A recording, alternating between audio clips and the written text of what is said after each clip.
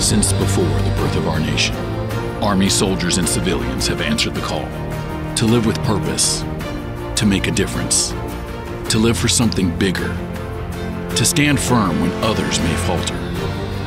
They follow in the footsteps of giants. From those who first fought for our nation's freedom, to those who stormed the beaches of Normandy, today's soldiers and civilians continue to answer our nation's call. For 244 years, a deep and powerful bond has been forged between America's soldiers and the nation they serve. They have remained vigilant, ready to defend our families, our neighbors, and the American way of life. They fight for what matters. They fight for country. They fight for honor. They fight for one another. And they fight to win. Though the character of war has changed, one thing has never and will never change: the strength and character of a United States Army soldier.